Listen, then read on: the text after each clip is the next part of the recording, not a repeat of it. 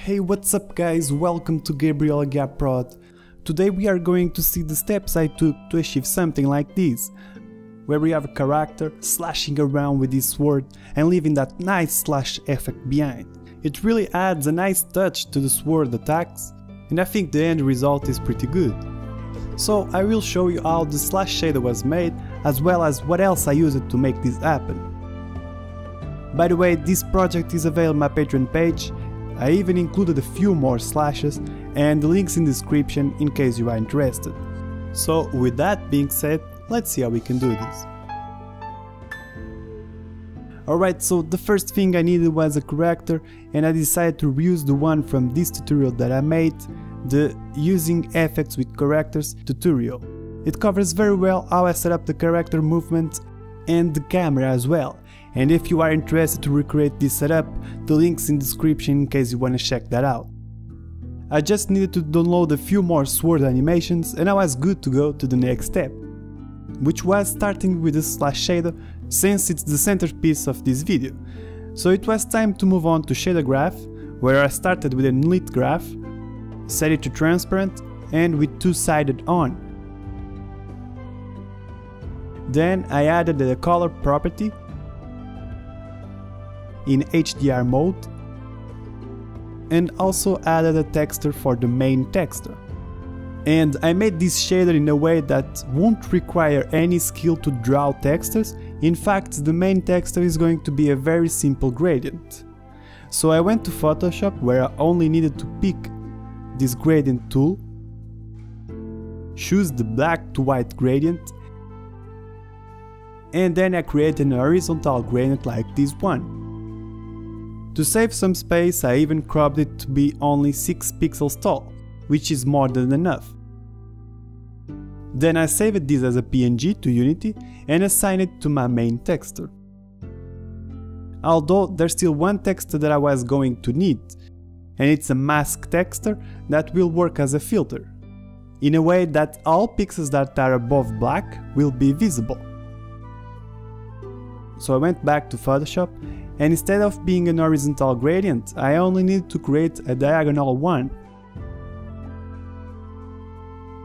But I wanted to have some smooth edges around my mesh, so I selected everything, pressed right click and choose transform selection. So I could proportionally shrink my selection to more or less around here, and then all I needed was to feather the selection around 25 pixels. Select the inverse with Ctrl-I and finally delete it. Awesome, but there's still one thing missing. The transparent background will be considered white, and the way the shader is made, it will consider white as the visible area.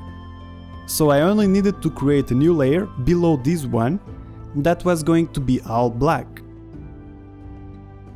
Great, I saved it as a PNG and assigned it to the mask property. Alright, so I started by dragging all of these properties to around here, and the first thing I did was multiply the main texture with the color. But since I also want to control the color with the particle system, I needed to multiply this with a vertex color, and then connect this to the color input. Okay, so I wanted to test this out, but not with a billboard or with a quad, so I went to Blender and created a proper slash mesh, which starts with a circle of around 32 vertices, which then I needed to extrude and scale it down to form this donut flat mesh. Now the trick is how this mesh is going to be unwrapped, and instead of wrapping it just like this, I needed to make it square. So in order to do it, I had to select everything and use the light map pack, which will put everything in squares. Now with an active face selected, I can choose Follow Active Quad, which will transform the UV into a rectangle. And this is great because now in the UV window, all I needed to do was to first pack islands, and then turn on Constraint to Image Boundaries. So I could push this up without passing the boundaries, and I also made sure it was touching the boundaries below. With that being done, I renamed the mesh and exported as an FBX with these settings to Unity.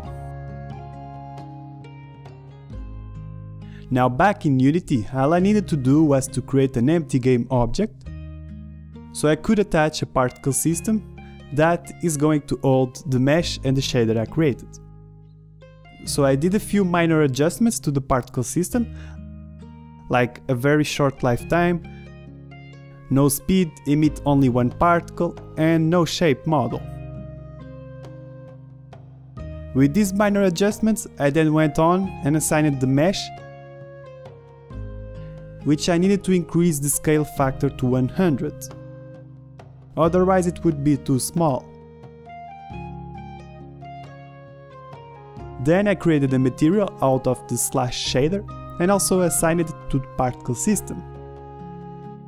Once I arrived at this point, I was able to see how the shader was behaving, and it was as I expected, only a black and white gradient that could have color and with no transparency, but at least we're working well on the mesh. Because the white will represent the brightest part of the slash until it fades to black. So in order to make this more interesting, I needed a Voronoi node.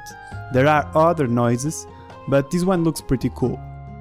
I then multiplied these with the main texture, the gradient.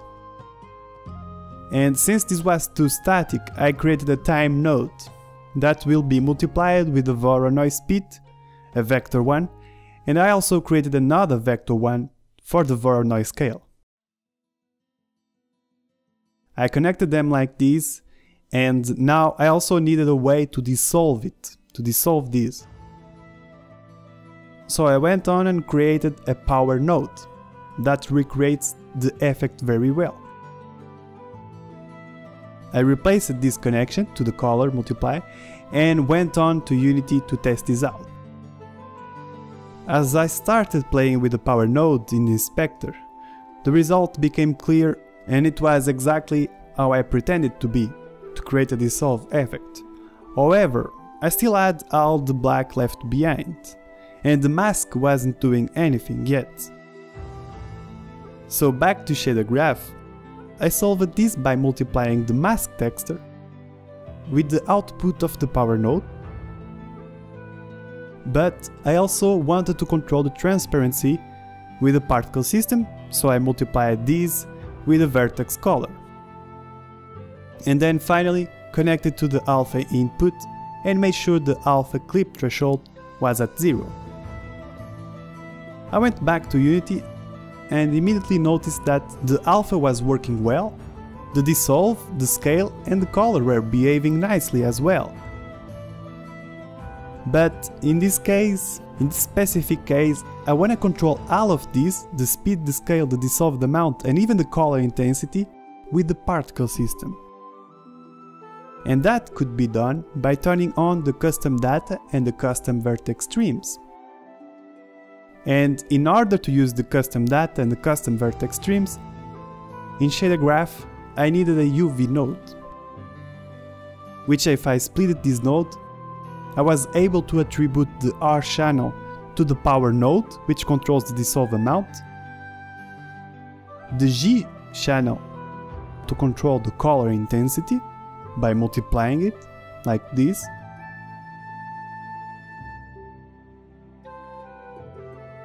the B channel to control the Voronoi speed, and the alpha channel to control the Voronoi scale. 4 variables, 4 properties, the perfect fit, which also allowed me to remove the 4 properties in the inspector, since now they are going to be controlled in the particle system. In the slash particle system, I removed the normal stream and added the UV2 and custom1.xyzw, which represents the RGBNA from the UV node. Now in custom data, I can select vector, and since the Y represents the G, it means I can control the color intensity. The X, which is the R channel, allows me to control the dissolve amount, the power node basically. which if used with a curve will create this nice fade out of the slash, which is pretty cool. So the W controls the scale of the Voronoi, and the Z is to control the speed of the Voronoi. And when I arrived at this point, I had a pretty good looking slash that I only needed to make a few improvements visually. So I made a few more tweaks to the dissolving part, made sure it dissolved well. I also added a color gradient, for example, and then even added some black colors with another slash to improve the contrast of this effect. I was pleased with the result and decided to create a few more variations as well. Now, to use this with my character, I created a script that would basically let me choose the attack from 1 to 4 and activate the respective attack animation. Each attack animation will spawn a respective slash that I assigned the inspector with a certain delay so it fits the animation. Then I only needed to instantiate the slash at the sword position and with the sword rotation. And this is the end result.